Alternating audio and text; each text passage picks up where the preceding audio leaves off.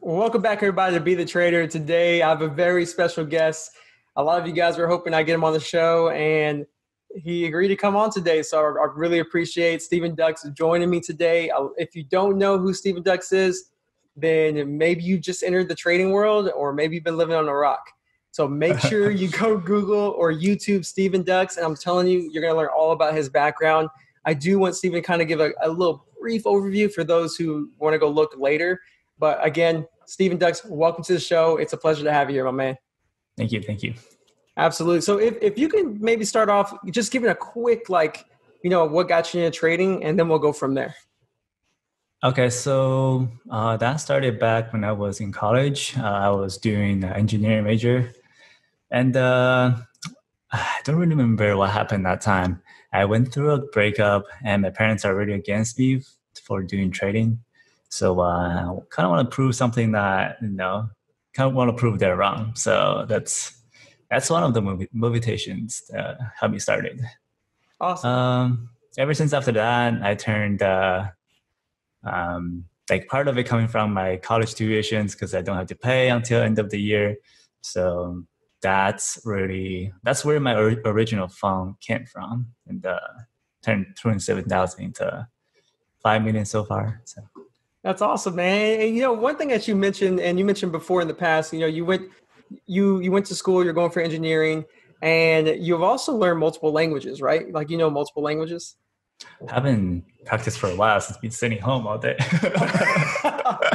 Okay. Well, I was just wondering because it seems like, one thing that I've noticed from watching for some time is you're very, and correct me if I'm wrong, feel free to let me know. But I've noticed you're very analytical and you like to really look at spreadsheets and really figure out what is your A plus setup, right? Yeah.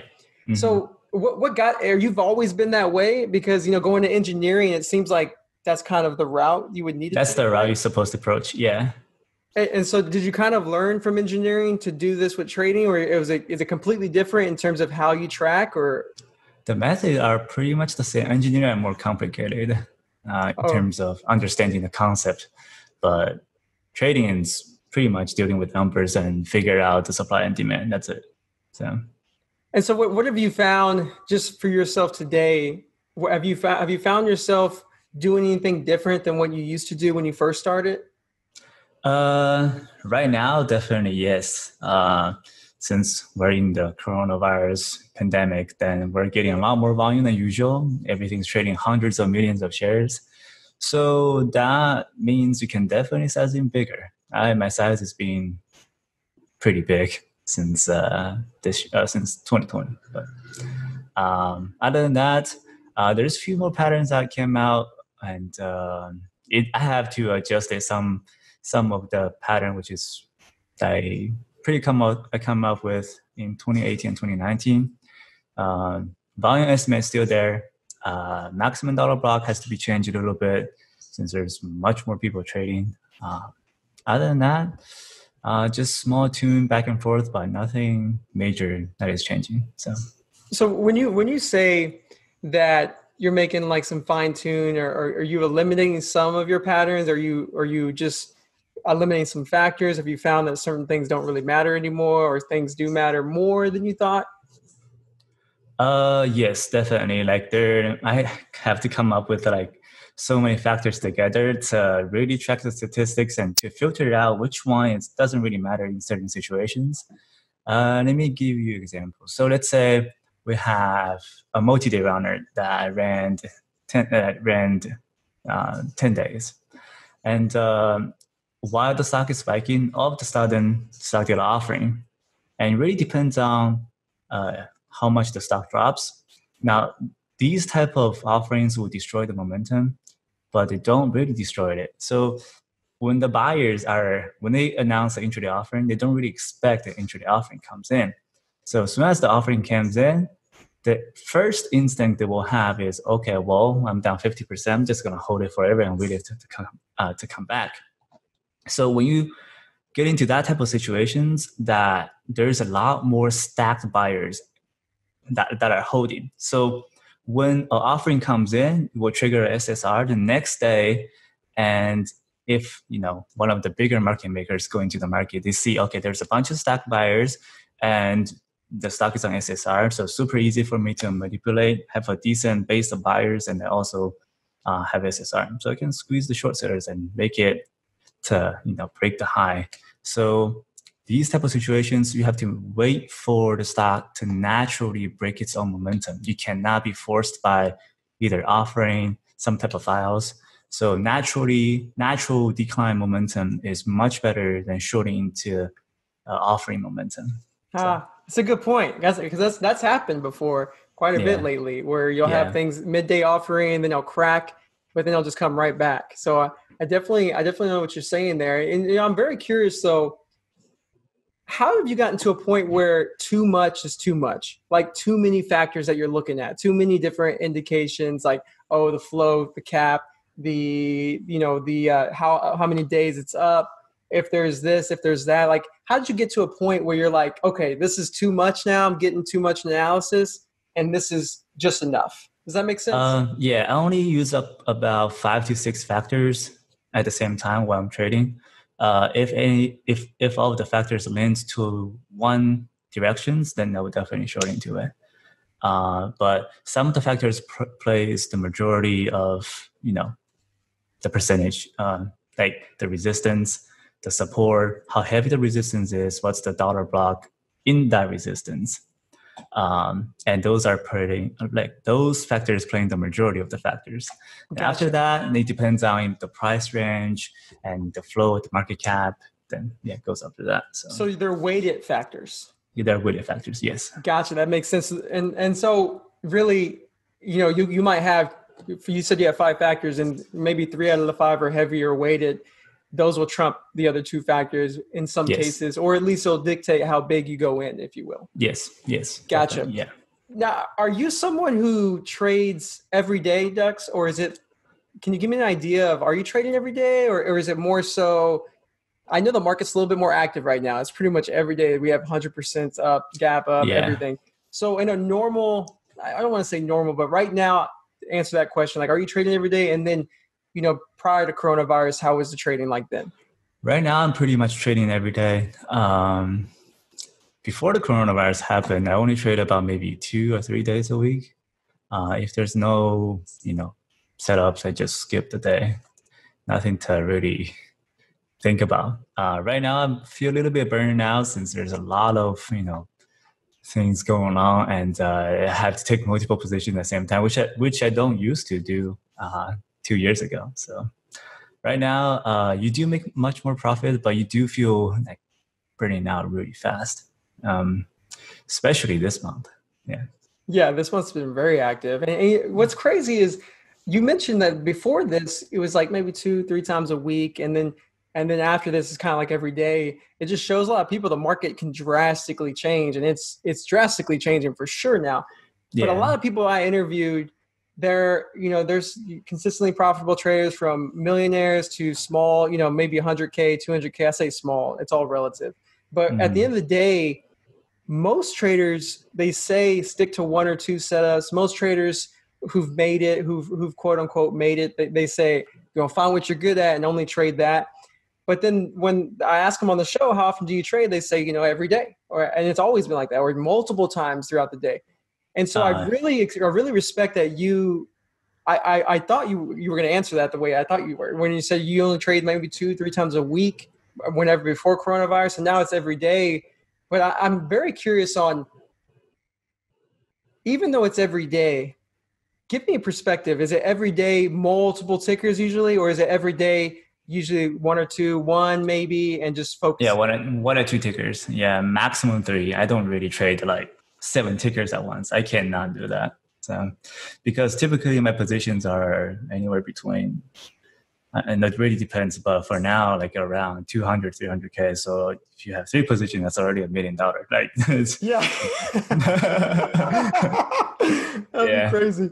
So that makes sense. So now, because you're trading bigger positions, you have to trade differently. Like, you can't have all that money spread out. I mean, you can, but how you like to trade, you like to focus on the best. When you first started out, right, and you're focusing on the best, were you how it can be difficult. Well, how much did you start out with, by the way?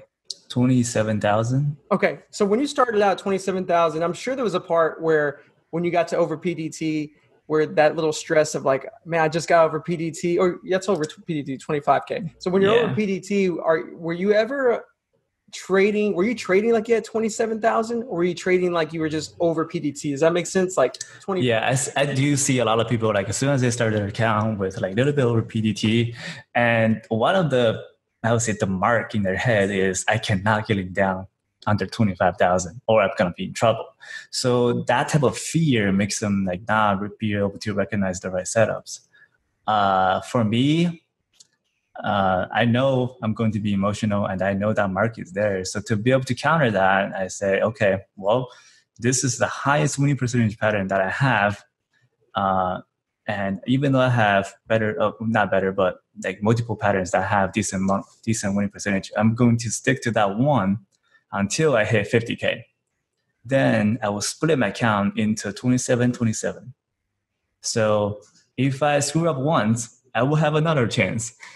And that's where I start profiting without any type of like worry in my head, because that type of thing can really screw up. I see a lot of traders making the same mistakes. Yeah. Yeah. So at that time, is that pretty much what you did? You focus on the best of the best at that when you were a little bit smaller of an account, so you can get further away from BDT, and then that way you can start to branch out to setups that were still profitable but weren't. Let's say one was like, I know this is all made up. This is all made up, everyone. But like, if one is like 90% success rate and the other one is 60, they're both profitable. They're both high odds, but you would only focus on the 90% one until you moved further enough away to get that psychology cleaned up, right? Yeah. Yes. I like that you said that, because a lot of us face that. I mean, a lot of us will try to work through PDT and then we're there, but then we feel like we're at zero, like because we're worried about 25,000 as being zero. So it's just, it's funny. Yeah. That type of, I would suggest that make a trade zero account probably, because they don't have the restrictions. They're international. So, but for US people, it's kind of tough. It is. And so that gets me back to how, and this is a hard question to answer, maybe it's not, but how is it that for you, because people are probably asking like, man, how does he just trade once in a while, like once a week, 2 times a week? And some people could say, well, if you're trading that big as Dux, it's easy to trade once a week because you're going to make all your money in one trade, where when you have a small account, you're thinking, well, it's only $100, but I know you came from a small account too. So you also know what it's like. So how were you able to do it? How were you able to get your mindset where you're just, you know what, one trade this week, I'm done, because that's the only time it showed up. And then how were you able to move forward after that one trade for that week and not have that fear of, oh, even though it's that one high odd setup, you still could lose. You know what I'm saying? So how did you deal with that? So the first thing I did is I had the same problem that everybody had, is they are so fear of missing opportunities. And that's something that I would say everyone has it. And this is pretty much the same mindset that going to a casino, that I don't really know what's going to happen for the next month or two if I keep going there. So one of the, I would say, probably one of the best method I came up with, I'm very proud of that method, is I will pull, so as soon as I get into the market, I'm not rushed. I'm going to take my time, about 3 or 4 months. I'm going to ask other traders, maybe get some type of statistics and try to get statistics by myself. I will track this specific pattern, not the risk reward. I will track the frequency per year. So once you know how many times it happens per year and what's the reward you can get per year and what's the percentage of you losing per year, you can pretty much simulate the entire year again without any type of, problems. And just use certain equities per time to grow it. Now, I didn't really use the snowball method because each time your account grows, then you can use higher percentage of your account. Mm-hmm. So I just used that one equity. Then I simulated, okay, well, I can make about 400K in a year without doing anything.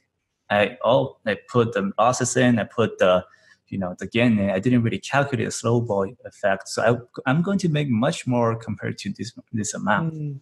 Now, once I have that simulated gain in my head, I'm not afraid. I'm not afraid of missing opportunities because I know it's going to happen to me by the end of the year.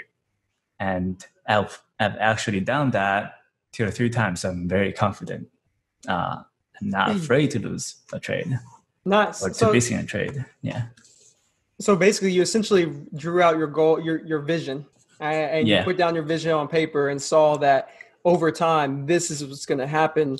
And so therefore, you knew that it's okay to wait for that setup because over time, you're going to get it in the long run. You'll have multiple shots at it, and you'll be able to get to your success or that some close to that number. Correct. Yeah. Awesome, man. And then, I'm very curious on today. You mentioned earlier, and this may be the challenge, but what has been something you really been working on personally to make yourself better as a trader? So right now I'm trying to test my maximum positions because this is a brand new market. So usually what I tested for regular market back in 2 years ago, a maximum position in one ticker around 20 to 30 million volume on the day is around 300K maximum. If you size in more than that, you will do something weird. You always do something weird. So now I have sized in close to 400 to 500 into like huge, I would say, has sufficient enough volume, enough liquidity for me to size into that type of trades. But right now, still in process of figuring out what's the maximum so I can max my profit. How are you? It seems, have you been able to fluidly just, as you've been growing, have you not hit like an area where it's just like your psychology got kind of tested?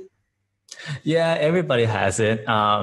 It just depends on how you really deal with it. Personally, I don't know. I just do something else. And when I hit like a big bump, let's say when I'm testing positions and everything amplifies, the gain got amplified and losses gets amplified. I had, I think this month I already made close to $1 million. I don't know if it's close to $1 million or not, but somewhere around there. And I think I took 100, I don't know, close to like between 3 trades, like 150K losses. Now, typically I don't take that type of losses. Maximum losses I took 2018, 2017 is around maybe between all the trades in one day, not in one trade, but between all the trades around like 110 to 120. Now 150, that's like exceeding. I have to really look at my rules. Did I do something wrong?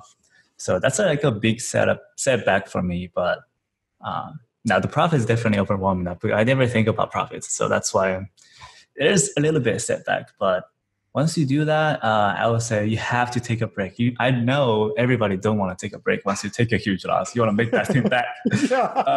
You will have to. Like, you have to do anything that is necessary for you to make you stop. Either you go into the weekend or you cut your mouse, you cut your keyboard.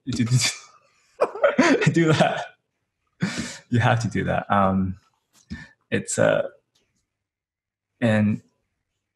And there's one suggestion for every trader is the longer you survive, the better you will be. Like, there's nothing more true than that. So it's not worth it to fight on that one specific day or one specific ticker. So what have you found?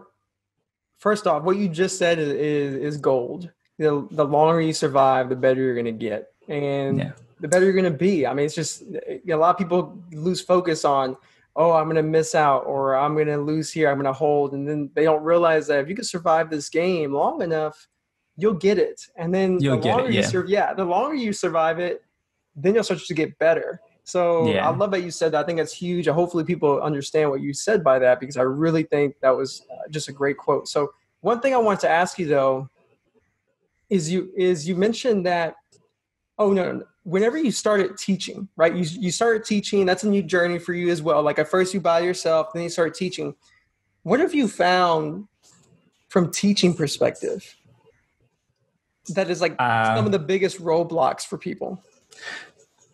I don't really find like roadblocks for people. I just can see myself. Like I can see there being myself being me 2 years ago. So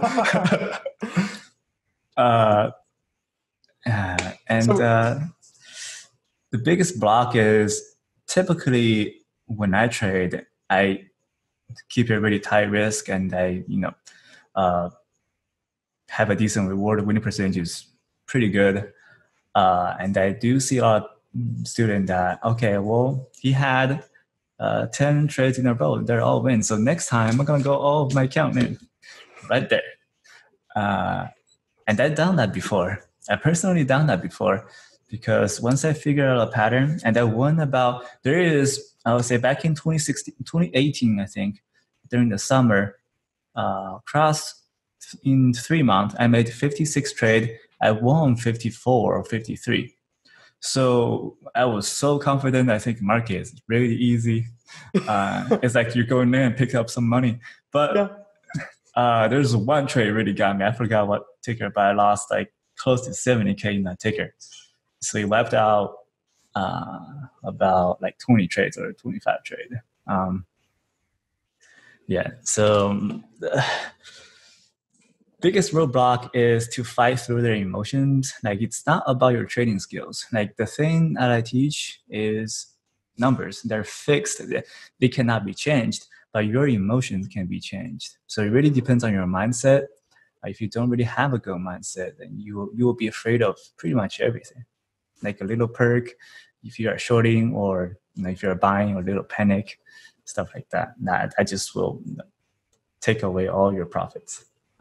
Long run. Is there anything that you mentioned earlier when you took your lot, like every once in a while something will happen, maybe you get uncomfortable and you run into that day where you lose a little bit more than you want? What do you personally do? Because you say you got to take a break. What do you do? Like, do you just do something else? Like, do you leave? I play a lot of games, video games. I play a lot of StarCraft with Tim. Yeah, that's what I heard. I play Valorant. I'm trying to get you and Tim to play Valorant, first-person shooters, though. You know what I'm saying? Oh, yeah, I saw that game, yeah. I used to play CSGO, but that type of game gets me triggered really quick. So. Yeah, it does. It can. Yeah. So like that type of team game, like when I play with my team and all of a sudden you did something stupid, or your teammate did something stupid, you have something to blame. You always have something to blame. So you hate the game instead of you're trying to fix your mistake by yourself. Now, StarCraft, it's a single player. So if you made a mistake, it's all on you. It's pretty much the same as trading. True. So you can improve from that. Speaking of that, when it comes to trading and it's all on you, do you feel like a lot of people don't take responsibility? By taking a loss, or when it comes to the trading, when taking losses, I guess yes. Yeah, some people do. I used to have the same problem. When I take a loss, I'm afraid to look at my account statement. Like, I'm afraid to face that mistake. Everybody does that. And I know people don't talk about it, but people do it. I do it. So once you get used to it for a while and you think rationally, you have to go into that trade, find out where you did wrong. If you find it out, you can avoid it next time. But if you tend to avoid it, you're going to make it again. Yeah. Are you two things? You mentioned you don't really pay attention, or you don't want to look at you don't focus on profit loss, like your profits really too much. Do you mean like you're not like constantly every day looking at what you made, or are you kind of like, I don't want to look at it until X amount of days? Like, what's your kind of stance on that? Okay, so I do have a number in my head, but I don't want to specifically count. Now, typically when I trade, I hide everything. I even hide realized, unrealized. So I just have a count number and then a type, which is margins. And I don't really look at my account equities. But whenever I know I made a huge win, I will take about 80% of the gain, about 60 to 80%. And I will think that 60 to 80% is a loss. So it sets me back mentally. You have to treat it. you have to treat it a little bit different. You have to treat it mentally that when you make money, you have to think of that fact you lost that 60 to 80% of that profit. So when you get a huge step back in your mental, you will make much better clear decisions the next day after a huge win. So do you mean like if you let's just make it real easy. If let's say you had a profit of $1,000 and that's big at that time for your size, and you're like, are you thinking I only had a profit, let's say 70% of that is a loss, so I only had $300 profit that day? Is what you're thinking? Yeah. And you do that because why? I do that. No, I will think as a loss. I won't think as only profit. Let's say I made $1,000. I took 70% now. I will think, okay, well, I just made 1,000. I won't. The next thing happened is I took a 70% loss of that profit. Now, once you typically when you take a loss, your mental changes instantly. Be like super careful, being like well in spotting different criteria. When you're winning, you're off your head and start making mistakes. Yeah, that's a good point. Force me to do that. Yeah. Do you just take a breather and just think about it and just focus on like, I just took a 70% loss on that game? It's more like I have to keep repeating myself in my head. Like, took a 70% loss. You took a 70%. Repeat 100 times. That will actually become a fact. It actually works. So.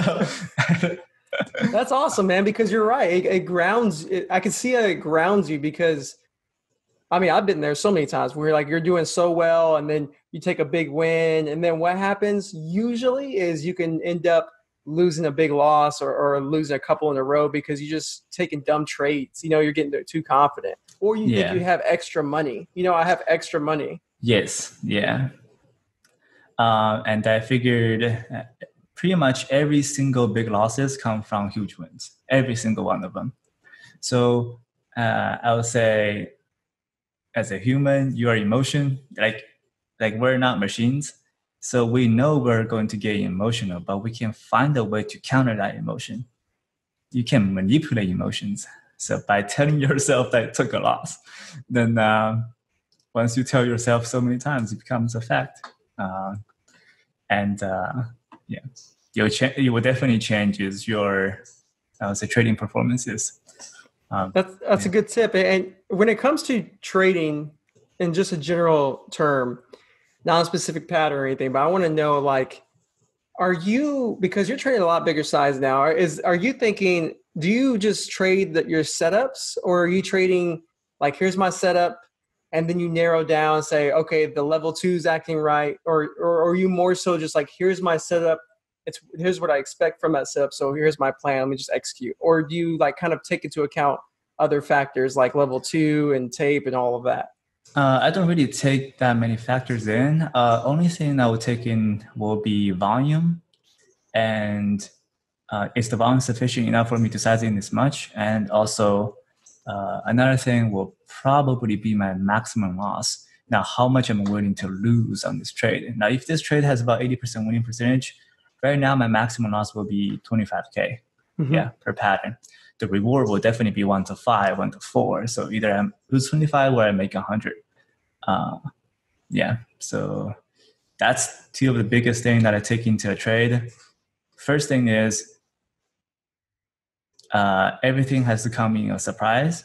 So when you go into a trade, like mentally is very important. Like it's more important than pattern, because when you are sizing in, you have to think differently. So let's say I'm going to a trade and I borrow the shares and I'm looking at this trade. Okay, my maximum loss is 25K. Now, that maximum loss is already in my head. That means I already took 25K losses. And when I go in, and especially when I don't look at my unrealized or realized after end of the day, the profit comes in as a surprise. When you are already prepared for that loss mentally, then you will do much better in terms of trading performances. And then I guess that would make you size in appropriately when you're ready to size, instead of hesitate. Like, maybe you have to size in different portions, right? Because you're trading bigger. But would you say for the most part, you would recommend size, like when you are ready to enter your stock, that you should just enter, or you should have multiple entries like everywhere just to get in your like? What do you feel about that? Okay, so I have different experience about that. For multiple add-ins, I don't really recommend unless you have a certain trend that does bounces along the way. That's where you can average yourself up by risking the 75% of that U shape. That's what I used a long time ago. Then typically with that much size, I like to aim at 1 point. Everything has to aim at 1 point. So as soon as I take the entry, that entry will be my risk. So once you practice with your pattern so many times, you will know where the top is. Like have an idea where the top is. By using level 2s, you can kind of figure it out. Okay, if I take an entry right here, there's this point is about 60% will be the today's top. Once I size it in, as soon as I size it in, the stop pulls back. I never size into weaknesses. So majority of the time, that my entry becomes my risk. So that's where the perfect trades comes in. When your entry become your risk, I don't know. I win majority of the time. So because you could be patient, and it ends up being ultimately a zero risk trade. It's zero risk. Yeah. So either I lose, either I don't. Either I win or I just walk away. Yeah. What about a couple of things you mentioned? Risk reward, 1 to 5, 1 to 4, whatever. I'm curious, are you sizing out, or are you looking to get out only where either A, something changes in the setup, or B, it hits your price target? Where are you at on that? So I've been tracking many statistics. I know where the stock is going to drop to, like in certain range. Once I hit that range, I would definitely, if the level 2 is really weak, I would definitely cover at least half, then see if it's going to drop harder. But it depends on the level 2. But majority of the time, I know where it's going to drop. Yeah. And how are you? So you've been trading for how many years now? I don't know, 19 to 25, almost 26 now. Yeah, so 25. So about 6 years. So yeah. At the beginning, I know you say you've been tracking at now because you know like your edge in terms of how much profit you should get. But at the beginning, how did you determine that by tracking? Like, did you just look, go back? I don't know. Like, how did you get that edge then compared to now? Or were you trading a little bit different in terms of profit taking then? In terms of taking profit, nothing really changed. Nothing really changed in terms of taking profit. So how would you track but how did you have that much statistics back in your decision back when you started? Because now it makes sense. You know what I'm saying? Because you've been doing it for so long. I will try to find any type of similar patterns by tracking the patterns for at least 100 samples. That's why I tell people that you need at least 100 samples before you size into something that proves you that has the winning percentage. You have to limit them into certain market cap and float because they react a little bit much more different. So, and when it comes to, I guess the one thing that you mentioned earlier as well is when you size in, you like to size in. You prefer just get in your full size when you feel like that's the right area to get in. Yeah. How long did it take you personally, or was it a challenge for you at some point to size in on those perks rather than chase a little bit? I used to chase too. And after that, I never done, because there's some of the takers that I pretty much, I think you experienced this before. When you are sizing into a stock, let's say it's a bad day, as soon as you short into weaknesses, you bounce back and you cover. As soon as you cover, you buy, it then drops. So it does that 10 times in a row. You're just like, what? It happens. So I'd rather just sizing 1 point and not dealing with that. And when you practice for multiple times, as I said, when you have zero risk, you can bounce however you want. If you break my risk, then I just lose some of the fees and maybe $1,000 by sizing 200K positions or 150K positions. So, If you could actually go back in time right now and be like, you know what? Hey, Steven, 19 years old, do this right now to get to here quicker. What would you do? What would you tell yourself? oh boy, I took so many losses on first screen day. Yeah. So there is, so I do get a lot of questions. That this is the thing that I used to do multiple times. I was pretty much, I can make one of them every week. Is when I'm seeing something is gapping up, and I don't know if it's going to push or not. But you want to short definitely into a push, right? When you see a stock, as soon as it opens, boom, straight down, dump into it. You want to short it, but you don't have a chance to short it. Right. And you pretty much end up chasing, the little bounces that happened. And all of a sudden you see all those gappers can reverse instantly in 5 minutes and get halted. And all of a sudden, oh, okay, well, I have to take a loss. And people just don't understand that you don't have to trade that day. Like you either short the bounce or you don't. So you don't have to trade that little bounce, because in the long run, that one type of spike can wipe out every single little bounces you shorted in one trade. So it's not worth it to deal with that type of headache if you only have like 2% risk reward. 2% risk reward by adding all those losses and gains together. So that's a good point. And speaking of that, because you brought up like the first screen day short, because I personally, that's one of my favorite. That's my high odds setup. But I have certain criteria, not just first screen day. But like, do you trade first screen days too, or do you kind of avoid them now? I do trade first screen day, yes. Okay. But it has to be very restricted criteria, yeah. Exactly. And you prefer it on some kind of spike rather than a drop. Yeah. Absolutely. I would never short into a drop since the market off. No. Hey, I've done it plenty of times and I've lost plenty of those times. It literally, it's so frustrating because it's exactly what you said. It'll drop and then maybe you make money. The risk reward is really not that great because you can't size in immediately. Yeah. And then if it does come back and it gets halted and just spikes, it's just a frustrating day and it can really ruin your mentality. Yeah.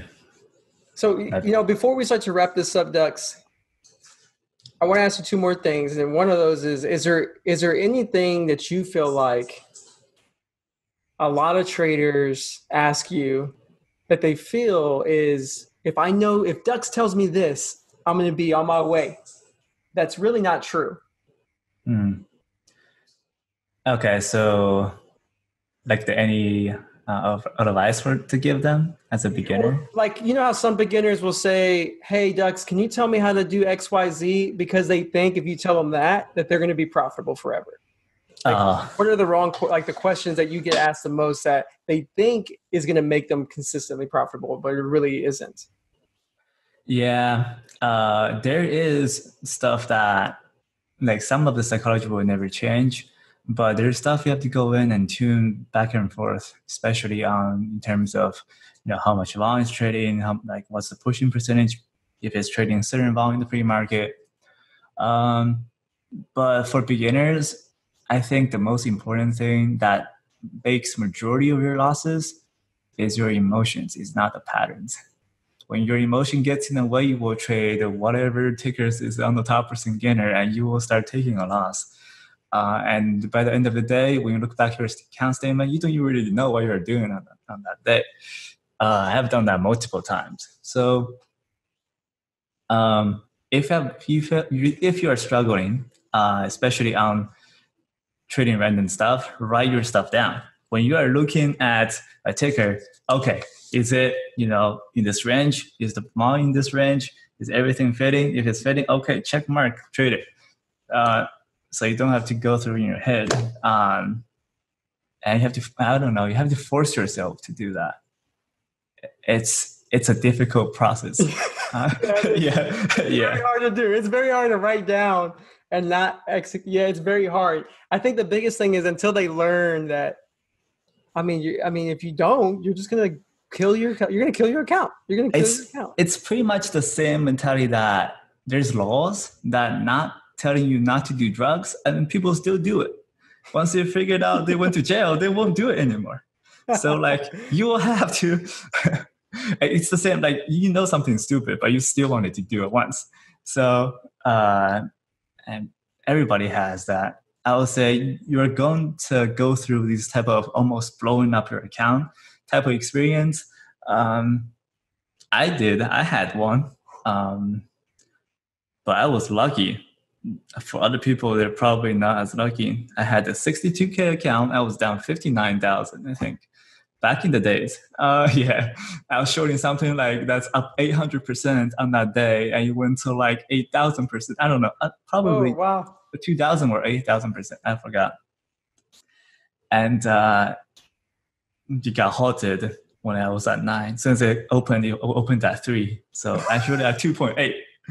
As I covered for a roller coaster ride, but. You're going to go through that. Like, I think everybody will have that type of experience. The thing is, you want to make these type of mistakes less frequent as possible. To eliminate that, you have to keep refining your systems, putting more hours into it. And I know saying study, but study, like a lot of people don't really know what to study. One of the most important things that I've done for my trading performances at the beginning is I will never look at somebody's gains. When I look at traders, everybody posting their gains. No, I don't want to see that. That's why I blinded Twitter a long time ago. I will go into like some of the website like Profity or some people trading penny stocks that I will see their losses. I will only pick out all their big losses and try to figure out, okay, what are they thinking, especially at that specific timing. If I can figure it out, then I'll write all those stuff down. I will memorize them. Then I will not make it.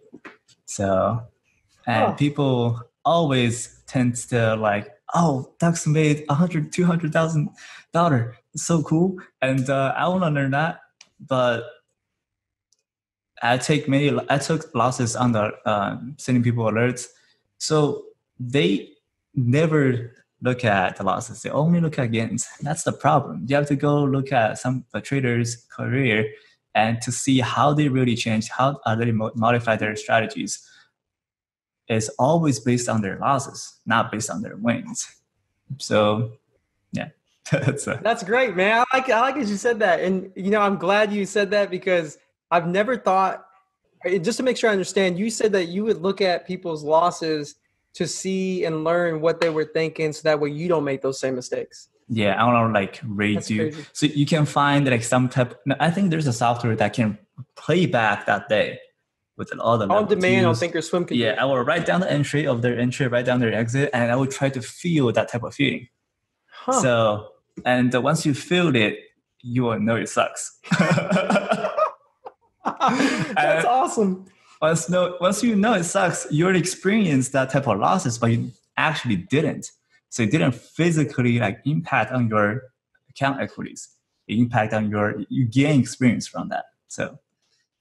Well, Dux, look, man, I appreciate you saying that, and we're gonna wrap it up with this.